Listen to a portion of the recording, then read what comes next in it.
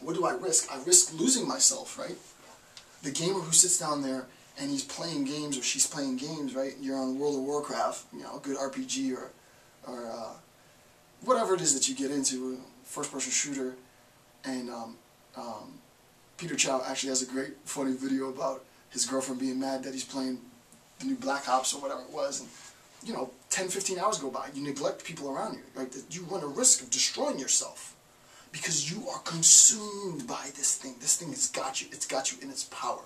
It's embraced you, right? And you're part of it. You are the game, right? When you're at that level of immersion, for you gamers, you know what I'm talking about.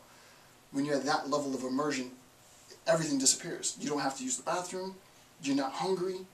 You're in the game. You are the game. You and the game are one, right? You, as we said, and I think I erased it. It's just this fusion. They're no longer separate, decipherable things. It's all one collective thing. In my appreciation of the cathedral, you know, wow, now it's just me. I'm in awe of this cathedral. When I sit down and I read great text, right? I'm like, how did he come up with that? How did she? I would have never thought the way she thought. How does her mind work? That's what I'm interested in. Yeah, you read the text, you know, but when you're at my level, you know, everybody writes well. I'm not impressed really by words per se. How did you come to that idea? I don't see that connection. That's amazing, right? And you lose yourself in that for a while, right? So you risk obliterating, destroying yourself.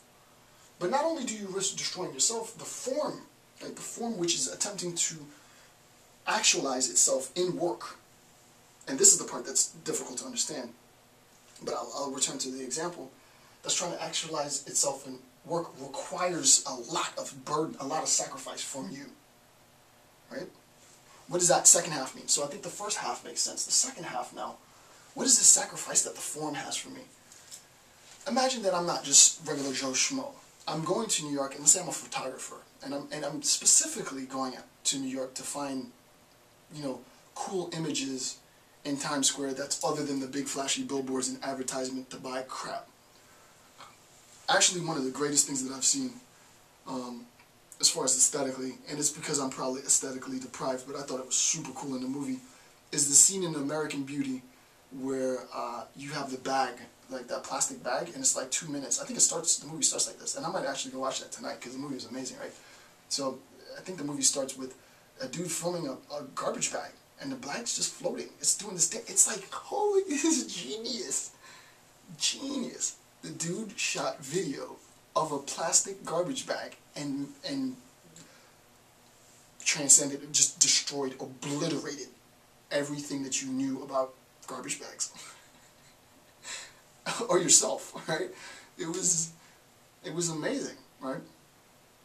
So imagine the photographer goes to New York and she's trying to scout for areas and she's looking and she stops.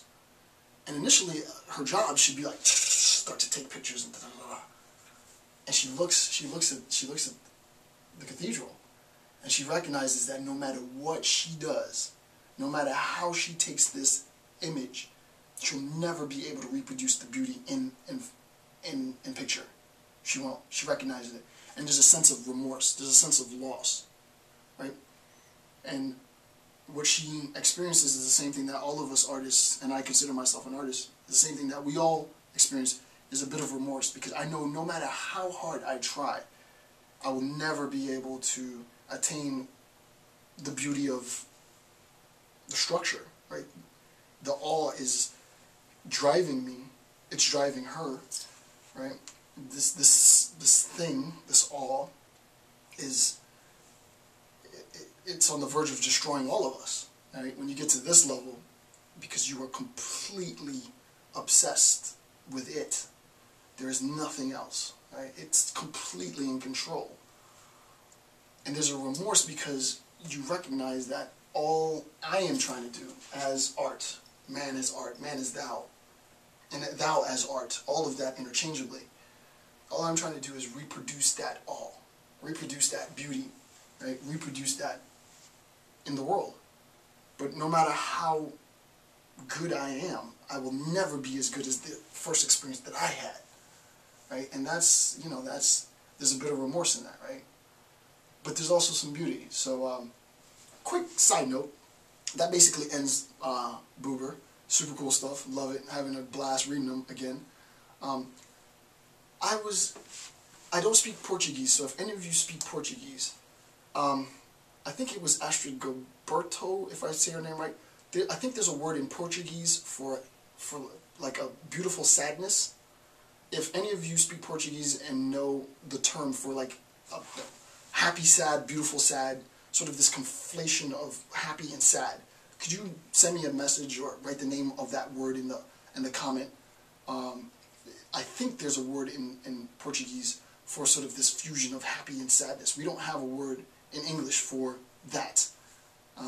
It becomes darker, it becomes more melancholy. It's not that, right? We need like happy and sadness. If there is a word for happy and sadness in Portuguese, just leave a comment, send me something, because I got a whole bunch of ideas after reading Buber of stuff that I want to do, and I would like to know that word. If there is a word, I heard from someone that there is a word in Portuguese. So anyway, with that being said, a little spacey on the lecture, but this is Buber. I want to thank you for taking the time and watching whatever that was. With that being said, I'm Dr. Jason J. Campbell. Goodbye.